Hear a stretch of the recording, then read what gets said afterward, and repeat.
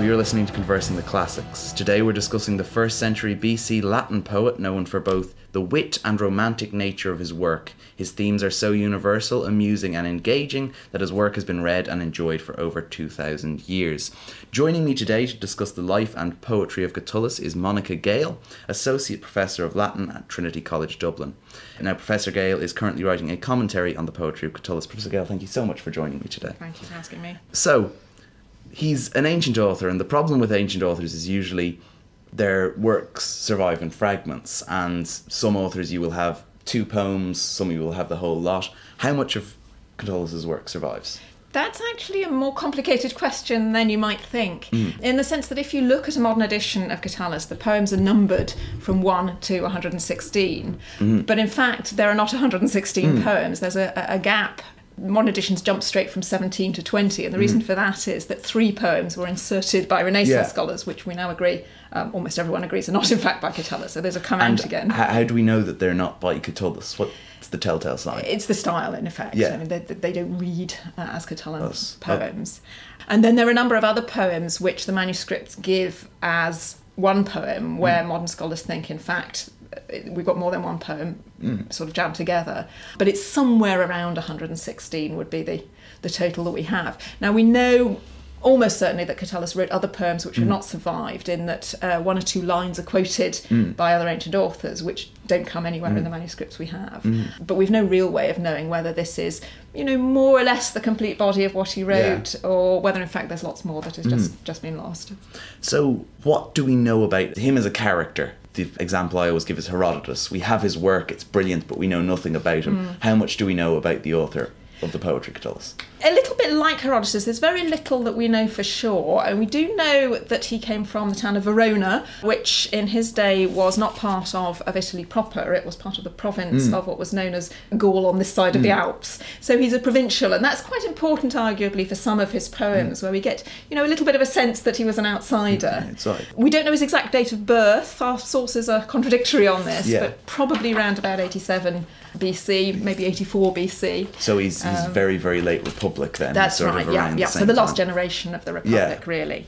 We know that he at some point came to Rome. Most of his poems appear to be set in Rome. He mentions a number of locations in Rome, the Forum, for example. And in one poem he actually refers, when he's back in Verona, he refers to Rome as his home. So he clearly felt very much at home there. So do we know actually how he ends up coming to Rome from Verona? What brings him to Rome? Not for sure, but I think we can make a pretty good guess in that this tends to happen with ancient writers generally. I always think of it as a little bit like the way that actors in the modern world tend to gravitate to Hollywood. If you want to make it as an actor, that's where you have to go, or as a film actor particularly. So I think much the same was true for anyone who really wanted to make it as a writer in Republican Rome and Imperial Rome. The city of Rome was where you needed to go.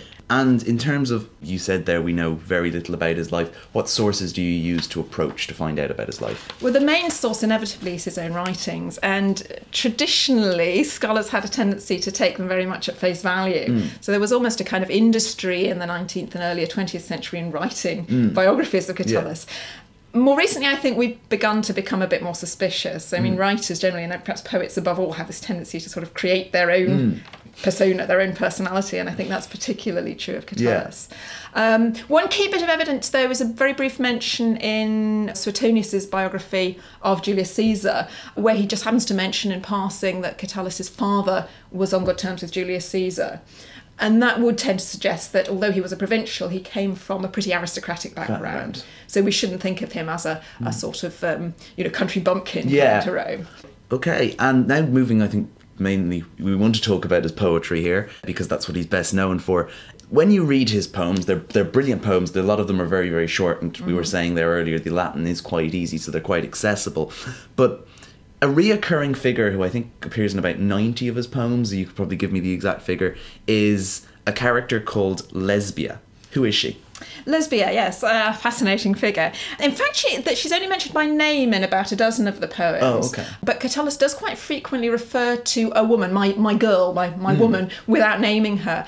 And I think it's natural to assume that those references are to Lesbia, particularly as he tends to echo phrases or echo little ways that he describes her from one poem to another. It's very characteristic of Catullus's collection that we get these sort of interconnections between poems. So she's certainly quite a prominent figure in the collection.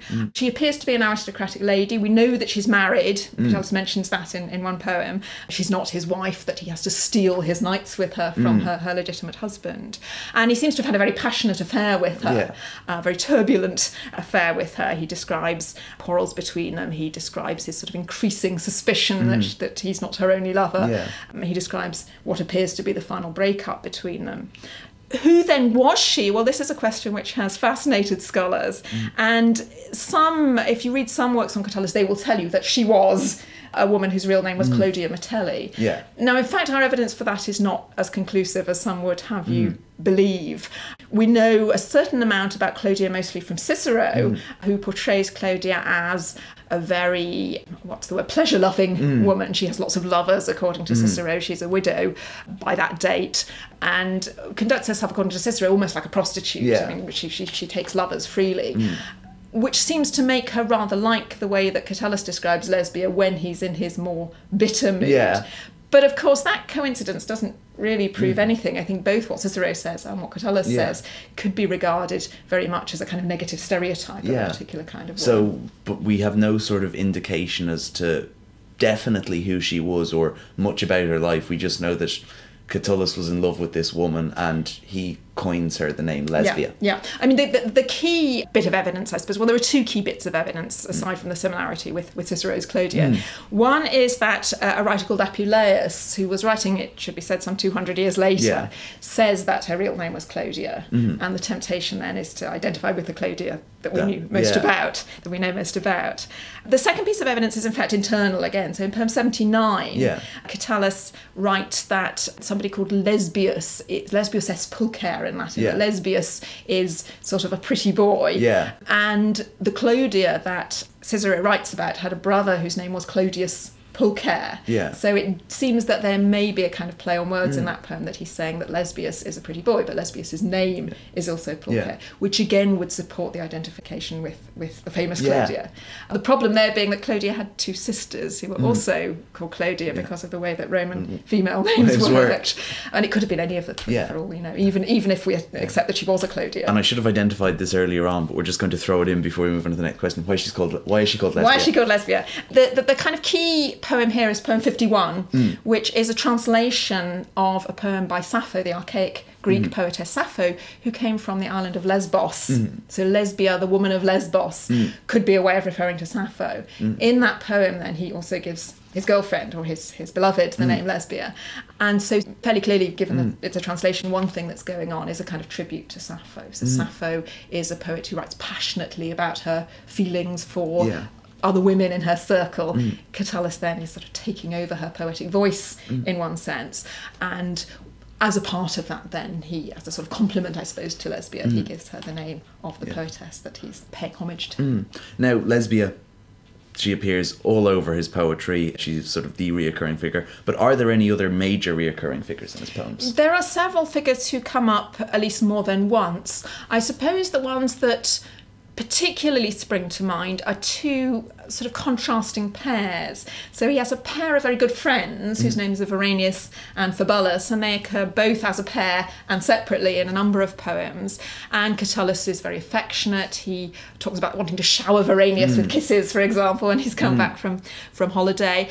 But particularly he compliments them on their wittiness, their stylishness, their smartness. And then in contrast to Verenius and Fabullus, we have another pair of men that Catullus is very hostile to. Furius and Aurelius are their names, and there are a number of poems in which they're attacked, particularly as rivals. So there seems to be a kind of erotic rivalry going on with these two characters. There's a particular poem, I'm not going to give the translation of it because it's probably a bit rude, but it was one of the first ones that I pedicabo ego vos et iromabo. Yes, number 16. Yes, you can look that up if you want to actually see what it means. Some of Catullus's most scurrilous attacks are aimed at these two. What are the key themes then? So he talks about all these figures, but what are the key themes of Catullus's poetry? Well, one of the most central themes, and we've talked about love as a key theme, but one of the most central themes is actually almost embodied in that pair, Verenius and Fabullus, in two senses. I mean, first of all, friendship is a really central theme. And indeed, friendship and love are almost two sides of the same coin for Catullus. So when he talks about his love for Lesbia, very interestingly in one poem, 109, he describes it as a bond of friendship, a foedus amicitiae, which is a really interesting way in the context of first century Rome to talk about a relationship with a woman, in the sense that amicitiae is a term you'd normally apply to friendship between men, which would traditionally be taken much more seriously. Love affairs tend to be regarded as something rather trivial, rather trifling, unimportant, very different way of thinking about love from the way we would tend to think about it. So he strikes me as a very, very passionate man, very sort of stereotypically poet.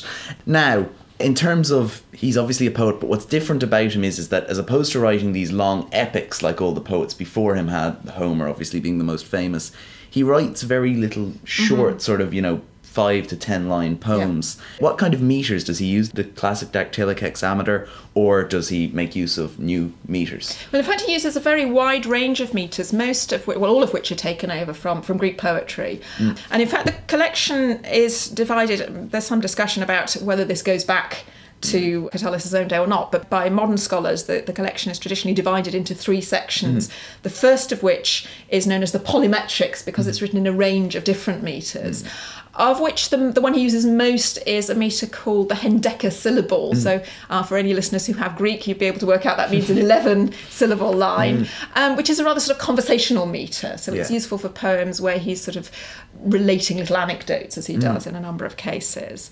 Then the last part of the collection, the last third of the collection, is written entirely in the elegiac meter, which was traditionally used for epigrams. So these are sort of short, pithy poems, not always witty as we might think of an epigram as being, but ones that try to boil an idea down to its sort of very briefest, most concise form. Then the central part of the collection consists of longer poems, which again are in different meters, but the longest of all does use that hexameter, the meter which is most familiar, I suppose, to most of us from Virgil's Aeneid. Now, we've said he's a very typical poet with his themes. What are the major influences on his writing?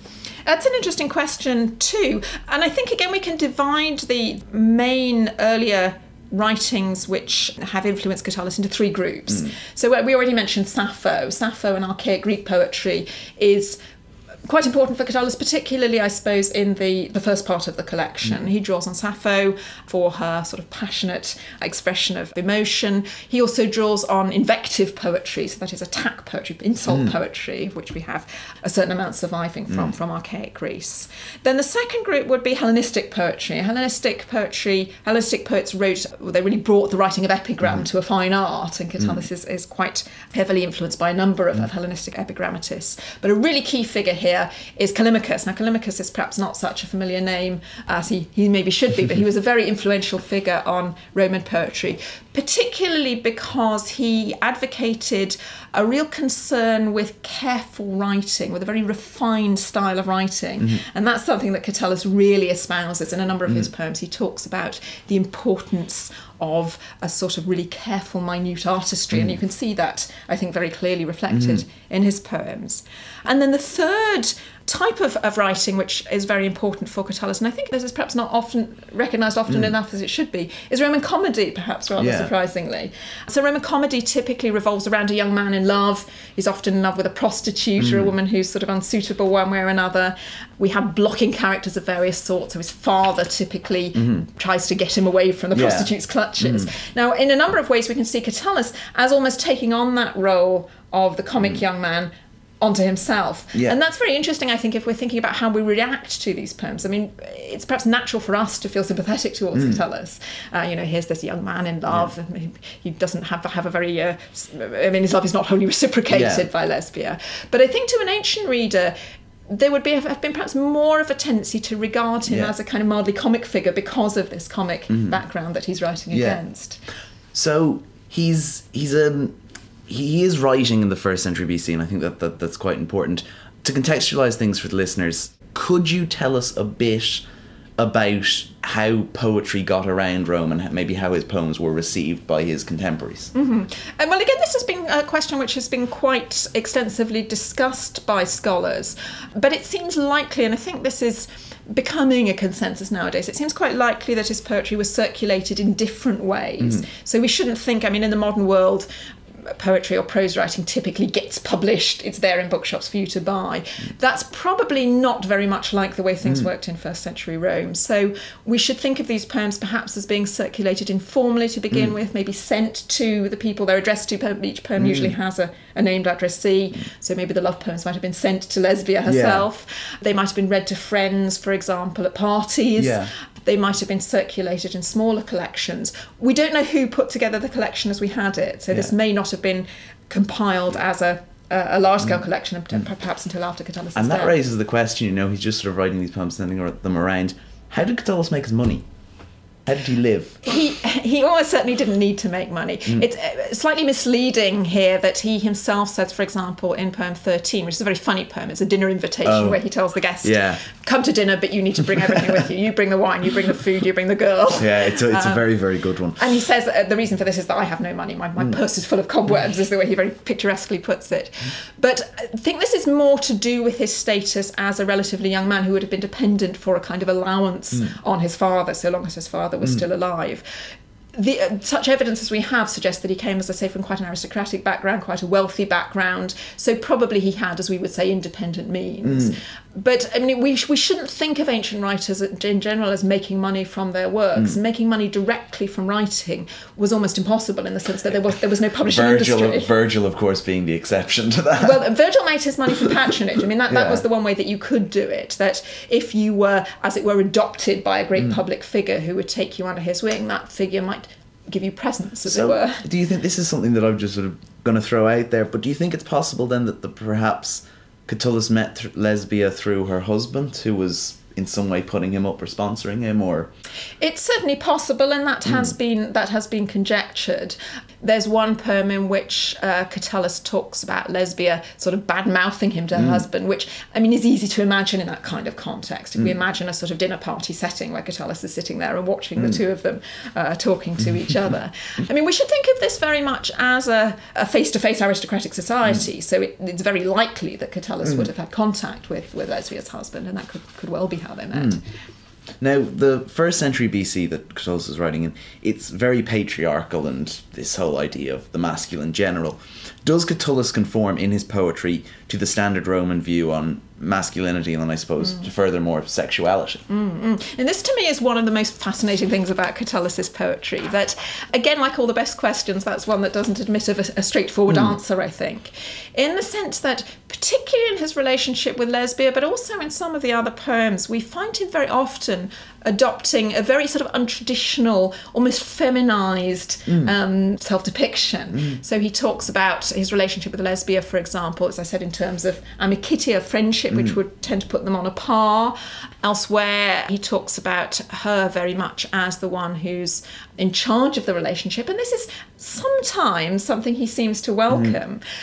But at other times, in poem 11, for example, which is a poem where he's sort of represents himself as saying his final farewell to her, he represents her as almost a kind of monster of insatiable sexual desire. So there he's very much in the disempowered, the feminized position. She's the one who's in control. He describes his love as a flower at the edge of a meadow which has been cut down by a plough, the plough being a traditional symbol of masculine sexuality, whereas he's the sort of frail flower, the victim of this masculine woman.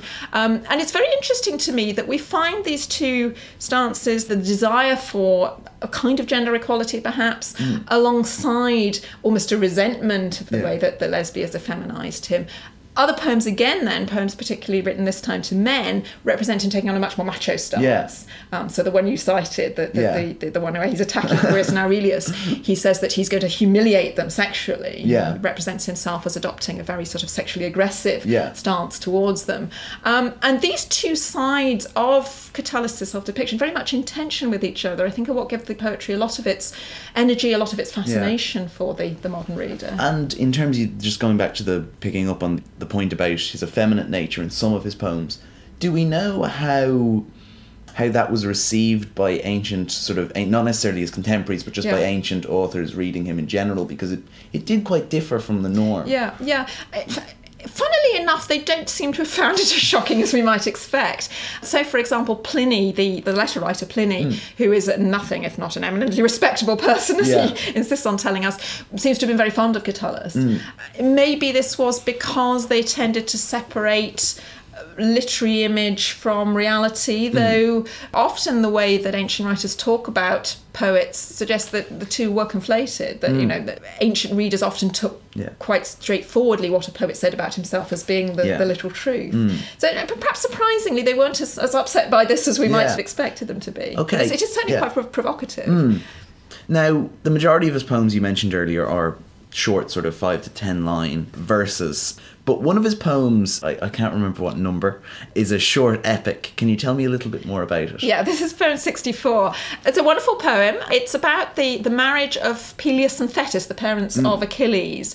Structurally, it's very, very interesting in that we have a sort of frame. So the story of Peleus and Thetis is a sort of frame narrative. But set within that, we have two very long digressions, one of which is a long description of the bedspread of all things on the marriage bed, which depicts the story of Theseus and Ariadne, so another mythical couple.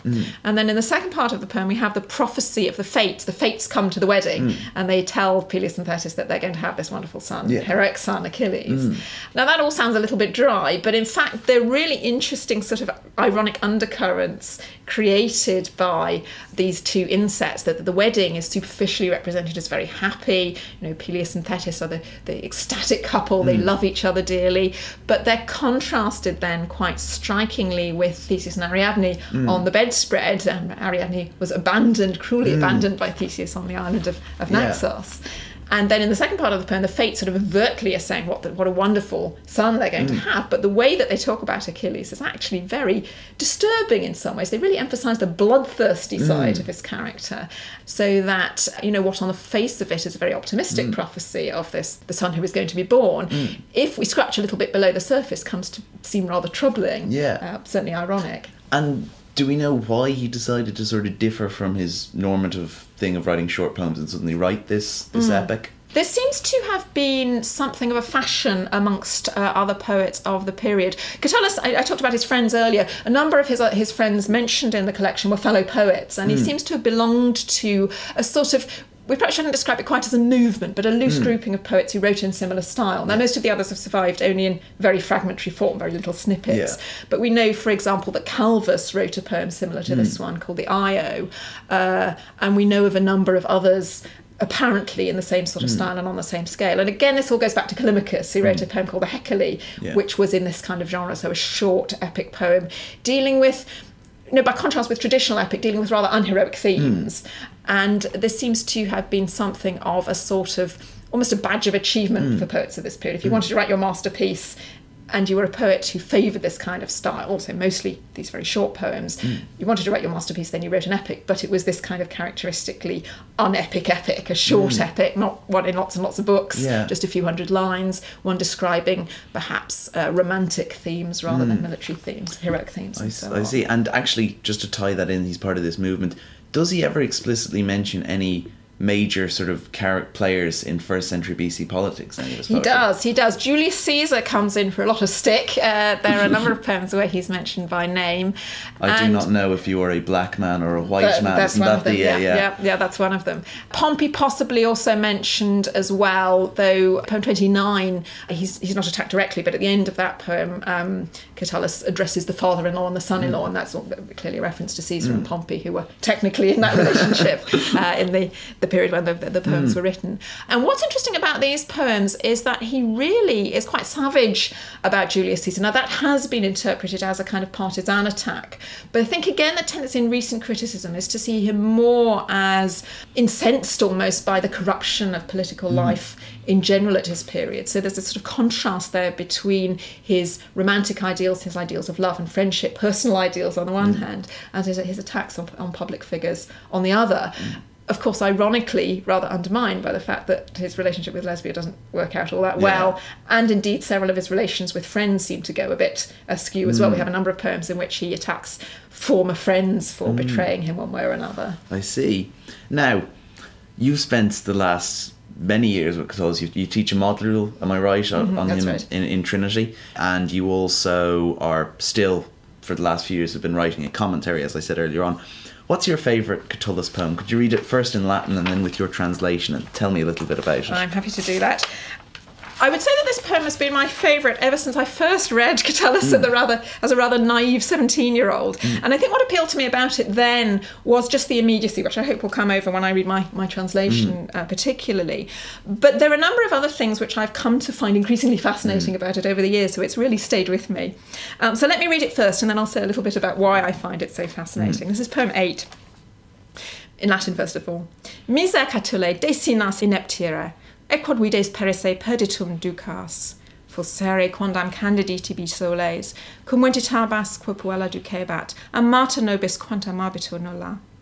E billa multa cum jocosa fiebant, quae tu volebas, nec puella nolebat, fulsere vere candiditibi soles.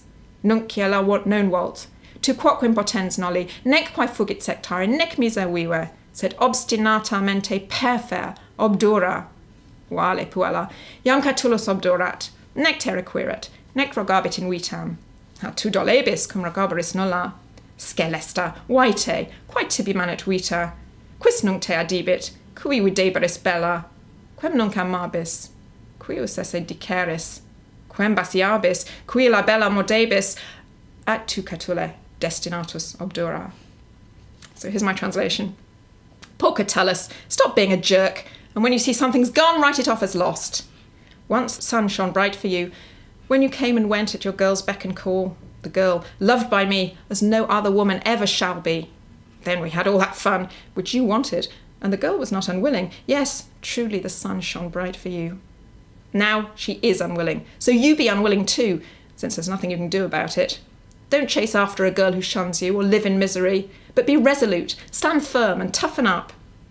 Goodbye, girl. Now Catullus is tough and won't seek you out or ask for you if you're reluctant. But you'll be sorry when you're not asked at all. Woe betide you, wretch! What kind of life awaits you? Who will come to you now? To whom will you look beautiful? Whom will you love now? Whose girl will you be called? Whom will you kiss? Whose lips bite? But as for you, Catullus, stick to your resolution and be tough. So, as I say, the things that I've come to find increasingly fascinating about this poem over the years. One thing that I think is particularly brilliant about this one is the way that Catullus uses the structure of the poem itself, uses verbal repetition to create a sense of strong emotion, or almost a sense of immediacy. So, and paradoxically, artifice creates a sense of immediacy. So the poem is divided quite neatly into two halves with a kind of frame. The frame are the 3 points in the poem, the beginning, the end, and the middle, where he exhorts himself to toughen up, to man up, we might say. But those repeated lines that contain some repetition frame 2 passages in which he looks back to the past, rather nostalgically, to the time when things were going well, and then forward to the future. And I think the way that the poem is structured creates a sense that although he keeps telling himself to toughen up, he's not getting anywhere. He's going round and round in circles, and he's always going to keep sliding back into the past. And the thing I think is particularly brilliant here is in that second part of the poem when he's looking to the future, we have this repeated series of rhetorical questions, really, in which he repeats the word who, whom, whose, quis, qui, quem, quius. Good revision of your declension of quis for those of you who are learning Latin, in which we get a sort of slide. So he starts off obviously trying to sort of mock Lesbia, if the girl is Lesbia. Who's going to come to you now? No one's going to want you now is the implication. But as the series goes on, he seems to sort of slide from scorn to something much more like jealousy. So, who are you going to love? Who are you going to kiss? Whose lips are you going to bite? And that series of question words sort of really effectively conveys that slide, I think. So that's one thing I think is wonderful about it. Another thing that I find particularly interesting about this poem, again, is the way it plays on gender roles, the kind of inversion of gender roles that we were talking about earlier. So Catullus talks about being at her beck and call. The Latin word is ventitabas. He not just came and went where she led, but kept on doing it. Ventitabas is what's called a frequentative form, implying something that he did over and over again. So she's the boss, he's just following. She decides it's over. All he can do is, reconcile himself to it. And in the face of that, then he's trying to man up. He's trying to be tough the way a man ought to be, but it's not working. It's not coming off. And then the third thing, again, which I think is particularly fascinating about this poem, is the use of comic models, which, again, I talked about briefly earlier. in that a number of scholars have pointed out that the sorts of things Catullus says here are very strongly reminiscent of the sorts of speeches that we find in the mouths of that comic young man. So the young man's trying to make up his mind to do what his dad wants and break up with a prostitute. And he's so kind of hopeless and dithering that he can't bring himself to do it. So that again, we're left with a question here. I mean, do we laugh at Catullus? Do we think he's being ridiculous? Or do we see him more provocatively as saying, well, look, here's the comic young man, but perhaps we could take that kind of role seriously? Which, again, is quite a provocative thing to say, I think, in the context of first century Rome. Yeah. Now, moving on to his later life, you said earlier, obviously, we don't know that much about him. Do we know anything about his later life and his death? The short answer is no.